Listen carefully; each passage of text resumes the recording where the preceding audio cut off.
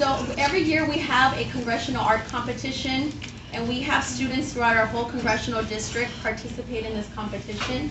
They enter a piece along with the title of the piece and a description of the piece. And this year the winner for our Congressional District is from Sahuarita High School. So this is from an entire Congressional District.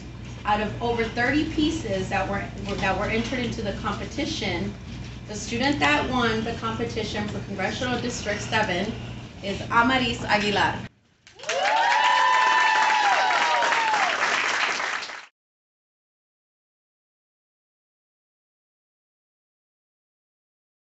The hands of my grandfather hold the stories of his life, the life that shaped the path for my family. From an abused and mistreated child to an adolescent who walked miles to the next town for work, and to a World War II gunner who made it home to the love of his life. Every wrinkle and fine line on his hands is a story untold. I'm grateful for the stories that he shared and retold by my family members who had the honor of listening to this great man.